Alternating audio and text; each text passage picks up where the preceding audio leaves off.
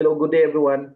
Welcome once again to my channel. This is Engineer Reagan. Today, we will learn about how to factor the sum and difference of two cubes. Okay.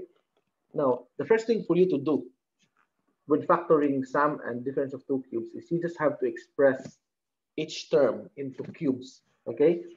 So, a cube plus b cube. As long as you have already conformed your given expression into this form, then it would already be easy for you to come up with the factors of that binomial. So this one is the sum of two cubes. Okay, talking about the sum of two cubes, this is how it looks like. For the first factor, this one, you just have to copy the basis of this. Okay, a cube, the base of that is a. B cube, the base of that is b. So just copy that one, and then copy also the operation plus. Okay. For this one, the second factor, you will have a trinomial, meaning you will have three terms. The first term would be a to the power of 2, meaning the square of this first term. The last term is the square of the second term here, b squared, and the operation is always plus. For the middle term is just the product of these two, a times b. And then the operation is always minus. Okay, this is how it looks like when you factor the sum of two cubes. Now, how about if it's minus, meaning the difference of two cubes? Okay, if it's the difference of two cubes, again, the same process. All you need to do is first you conform the given expression into this form. Okay, and once you have already done that, then come up already with the factors. For the first factor, no, the first parenthesis, you just have to copy the basis of your form. So you will have a minus b. And then on the second factor, the same thing. Okay, you will have a trinomial, three terms. For the first term, it is just the square of this one. The last term is just the square of the second term here. And again, the operation is plus. And then the middle term is just the product of these two, but the operation is plus. Instead of minus, it's plus. Okay? So for you to have a really good grasp about how to factor the sum and the difference of two cubes, let's move on to our examples. Okay, this one is a difference of two cubes. You have x cubed minus 8. Okay, so the first thing we need to do is you express each term into cubes, or the one with the power of 3. So this one, the first term is already expressed into cubes, so you don't have to do anything with that. Minus, how about 8? 8, how will you express 8 to the power of 3? So you just actually have to get the cube root of 8, and which is 2. So 2 to the power of 3 is the same as 8, right? 2 times 2 times 2. Now that you have already expressed each term into cubes, you can now come up with the factors. Okay? Okay, for the first parenthesis, just copy this one. Copy the basis, x minus 2. And then for the second factor, or the second parenthesis, the first term is just the square of the first term here. The last term here is just the square of this one. So that becomes 4, 2 squared. And then for the middle term, this one's plus. Okay, this one is plus as well. For the middle term, this is the product of these two terms. So x times 2, that's 2x. That is already your factor. Okay, another example. Okay, you have here, this is now the sum of two cubes. Okay, 27x cubed plus 64y cubed. The first thing to do is express each term into cubes. Okay, that includes the coefficient and the variables.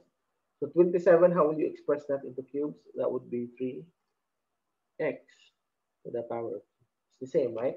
3 to the power of 3 is 27. X to the power of 3, that's x cubed. Plus, how about 64? That's 4 y to the power 3. Now, have we already expressed each term into cubes? Yes. So now that we have already expressed each term into cubes, the next thing to do is to come up with the factors. Okay. For the first factor, just copy the basis, right? How about for the second factor?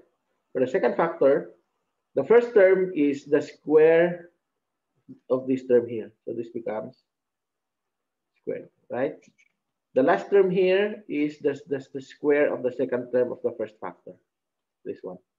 And this one is always plus. How about the middle? The middle is minus. It's always minus. If the first factor is plus, the middle term here is always minus. The product of these two. So 3x times 4y, you get what? 12xy. So this one is 3x plus 4y. Let's just further simplify this one. 3x squared, that's 9x squared, minus 12xy plus 4y squared, that's 16y squared.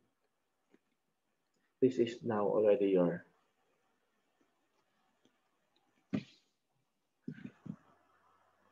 factored form. Another example. X plus 2 cubed minus 1000. Okay, again, the first term is already expressed into cubes, so there's nothing else you can do about it. How about 1000? 1000, now that can be expressed into cubes, which is 10 to the power of 3, right? 10 times 10 times 10 is 1000.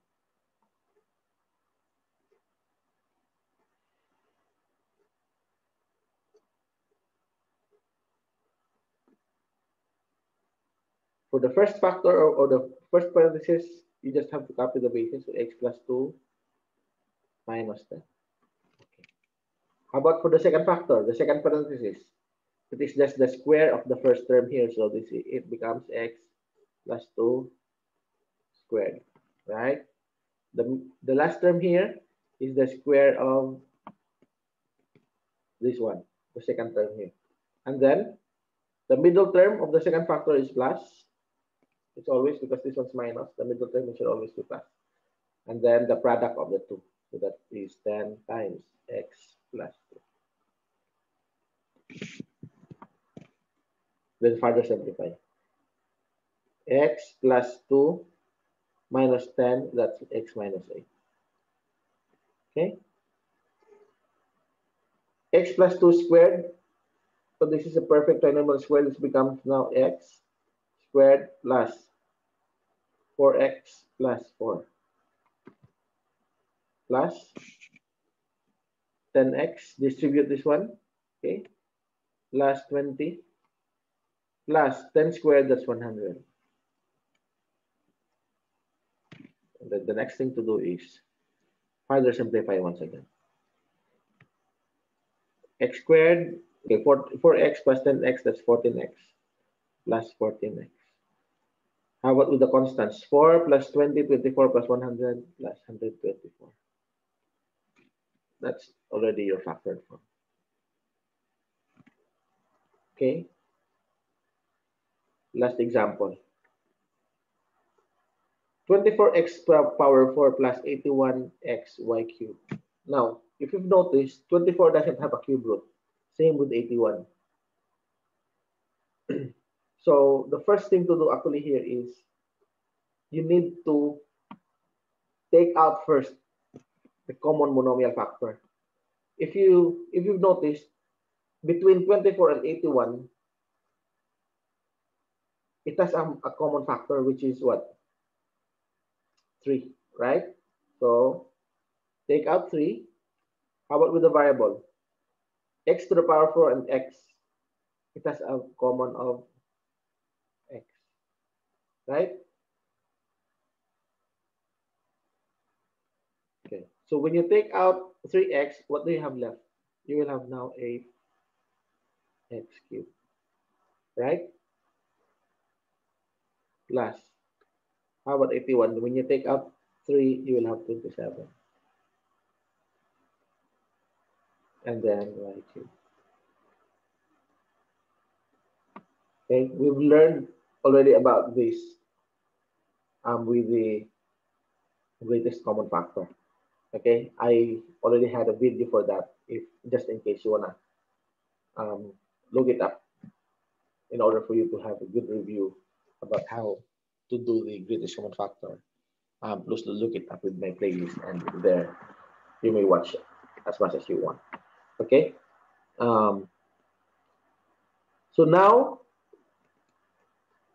that you have already taken out, now that you have already factored the greatest common factor, the next thing to do is you now express each term into into cubes. Eight now can be expressed into cubes, right? So 8x cubed becomes 2x to the power of 3 plus. How about 27? 27 can also be expressed into cubes, which is 3 plus, 3y to the power of 3. Okay? Now that we have all the expressions into cubes, okay, so now let's now come up with the factors. Okay, the first factor is just what? Just copy the basis, right? So 2x plus 3y. The second factor is what? You get the square of this term, right? So that becomes 2x squared. The last term here is the square of the second term here. And this is always plus, right? Now, since this is plus, the middle term is minus, always, and then get the product. 2x times 3y. And then further simplify. 2x squared, you get what? 4x squared. 2x and 3y, you'll have 6xy. Plus 3y squared, you have 9y squared. Okay. And that's your answer. Okay, guys. So that's all for today for the lesson on how to factor the sum and difference of two cubes. Now, just in case you want another example for this, just comment down below and let me know about it. And I'm gonna make another video for you with more examples on the sum, on the factoring of sum and difference of two cubes. Okay, so that's all for now. This is Engineer Regan once again. Bye.